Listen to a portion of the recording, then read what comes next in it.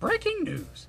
It appears the ship of Boba Fett, no longer called Slave One it will be, but instead, simply, Boba Fett's starship.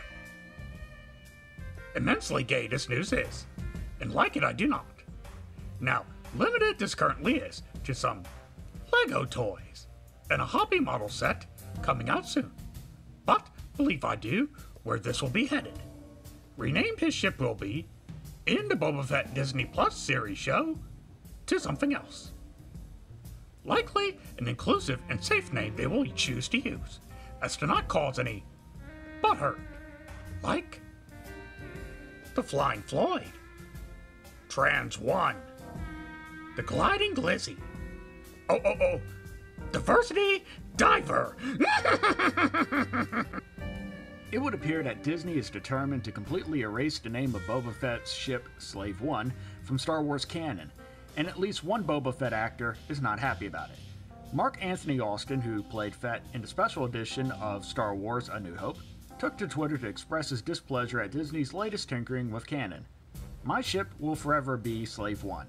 Nothing, not even #Disney can or will change that. This is the way," tweeted Austin.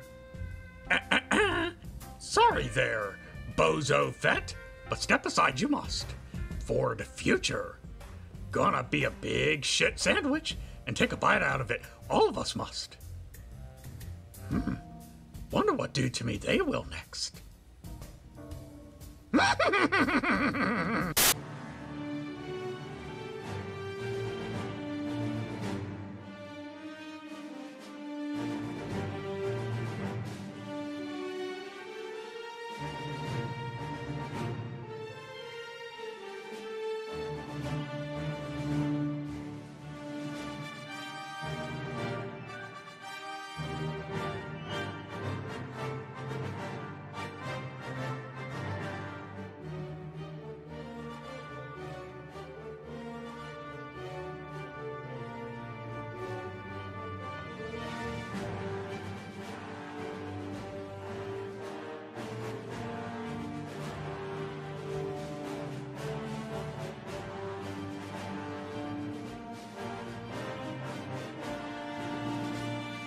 Thank